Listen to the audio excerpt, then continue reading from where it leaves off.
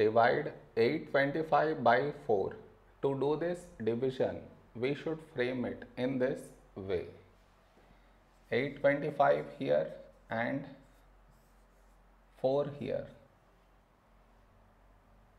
This is your step 1. Next, here we have 8 and here 4. When do we get 8 in 4 table? 4 2's 8.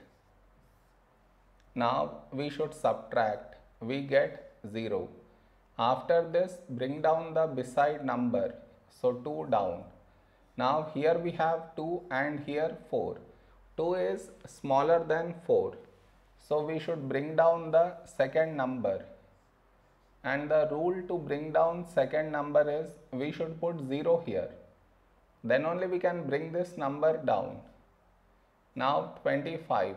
A number close to 25 in 4 table is 4 6 24.